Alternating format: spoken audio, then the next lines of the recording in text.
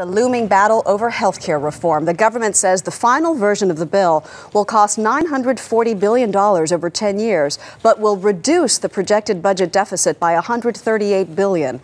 House leaders say that Sunday is decision day. But the big question, do Democrats have enough votes to get it passed? CBS News congressional correspondent Nancy Cordes is keeping a tally on Capitol Hill this morning. Good morning, Nancy.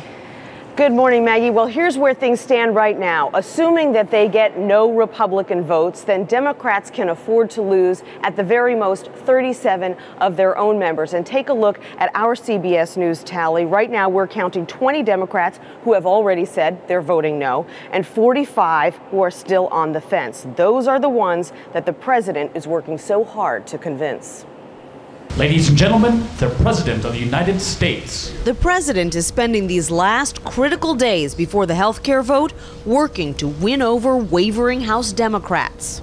I urge every member of Congress to consider this as they prepare for their important vote this weekend. He's postponed his trip to Indonesia and is meeting with holdouts, but he can't convince everyone. I'm a firm no on it. Congressman Stephen Lynch of Massachusetts supported the House bill back in November, but even after talking to the president, he feels this final bill doesn't do enough to curb insurance company abuses. We're paying the ransom, but at the end of the day, the insurance companies are still holding our people hostage. The final bill would extend coverage to 32 million Americans who are currently uninsured.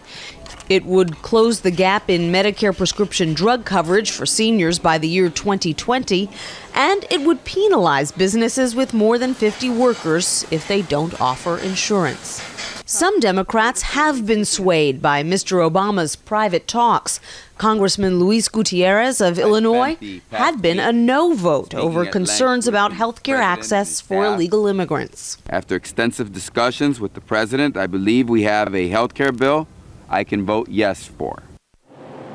Now, a lot of those undecided members were waiting until they got a chance to see the final bill and the price tag before they made up their minds. They finally got a chance to see both of those yesterday, and so I wouldn't be surprised, Maggie, if starting today we start to hear a lot of those members announce which way they're coming down. Back to you. Nancy Cordes on Capitol Hill. Nancy, thank you. A lot happens early on The Early Show, weekday mornings on CBS.